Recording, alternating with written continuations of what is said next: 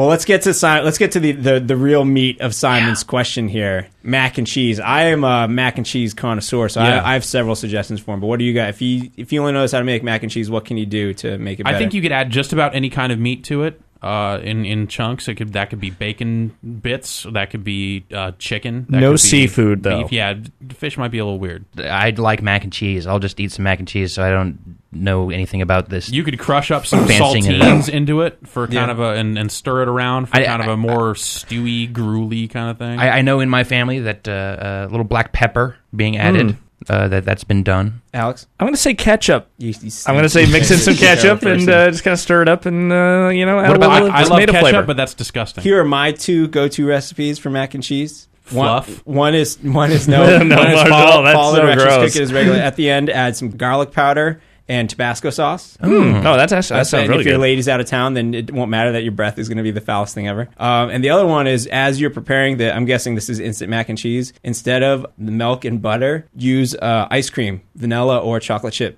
And that works amazing. Gallup, you are a maniac. What? Dude, That you is just blown my tiny That mind. is absolutely, like, Once upon disturbing. a time, I was living in LA, quite the bachelor life, and I had no milk for making mac and cheese, and I didn't realize this until I was at the step where it says add milk, and I had a little bit of chocolate chip ice cream, threw that in there. It was so good. Does it turn it into some kind of dessert? No, it's still mac and cheese. Just got a little. You should try it. I don't even know what to do with that. You can't overdo it. I But know it's like good. chocolate and cheese. Yeah.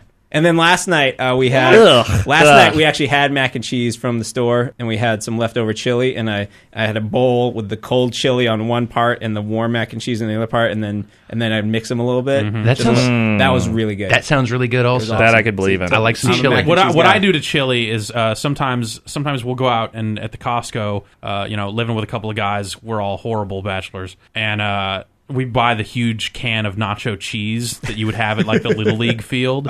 And so, then you just heat up some of that, and then you buy the 8-pound bag of chips that they have at Costco. But sometimes you mix a can of chili in with that, and then it becomes this horrible gruel that you can feel taking years off your life. But it's the years at the end, so it's okay. The one thing I would always do when I was living at my parents' house and my mom was never around was she would always buy like just tons and tons of French bread, like sourdough bread.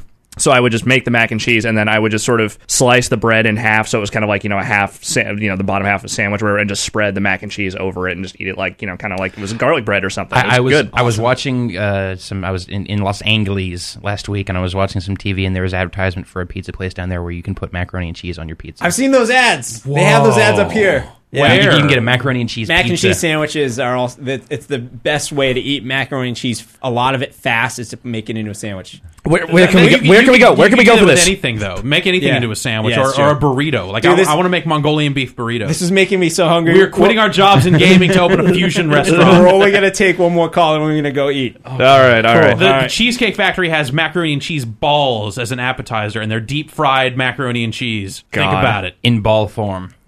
Next call.